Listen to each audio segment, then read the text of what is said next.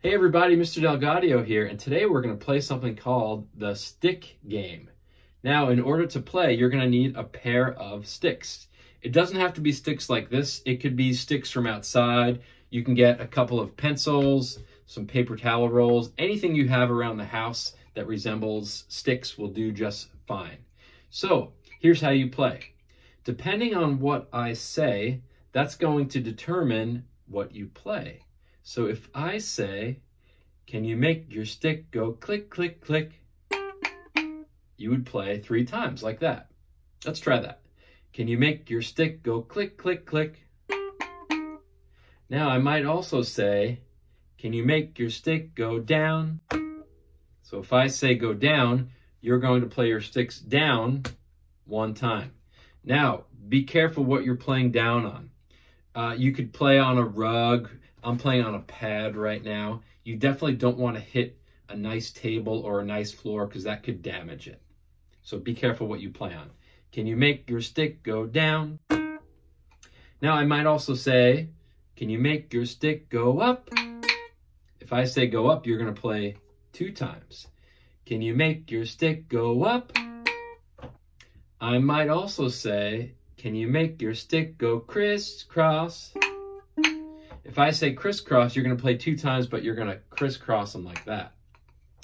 I might also say, can you make your stick go lickety-split? And then you make your sticks play the rhythm of the words lickety-split. So let's review everything we've done so far. Can you make your sticks go click, click, click? Can you make your sticks go down? Can you make your sticks go up? Can you make your sticks go crisscross? Can you make your sticks go lickety-split? Good. Something else I might do is I might ask you to take your sticks to a certain place. So if I say, can you take your sticks to New York? You're going to play the rhythm of New York because New York has 2 sounds, so that means you're going to play 2 times for New York. Can you take your sticks to New York? New York. Now, whenever I tell you the name of a place, I'm going to follow it with another place. Can you take your sticks to Mexico? And I played 3 times because Mexico has 3 sounds. Mexico.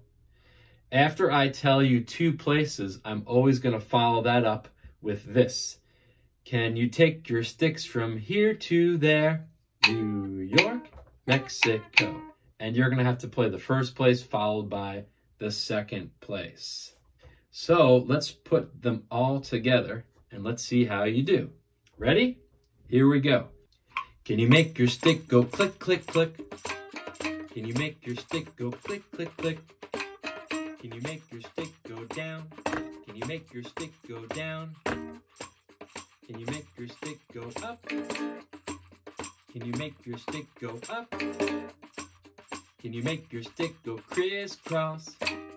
Can you make your stick go crisscross? Can you make your stick go lickety-split? Can you make your stick go lickety-split? Can you take your stick to New York? Can you take your stick to Mexico? Can you take your stick from here to there? Can you take your stick to Florida? Can you take your stick to Arkansas? Can you take your stick from here to there? Florida, Arkansas. Can you make your stick go click, click, click? Click, click, click. Can you make your stick go click, click, click? So that's how you play the stick game. So you can take turns with a friend. One of you can be the caller and one of you can be the person with the sticks. You could even play with a whole group of people. It's really fun. Have fun with this and I'll see you next time.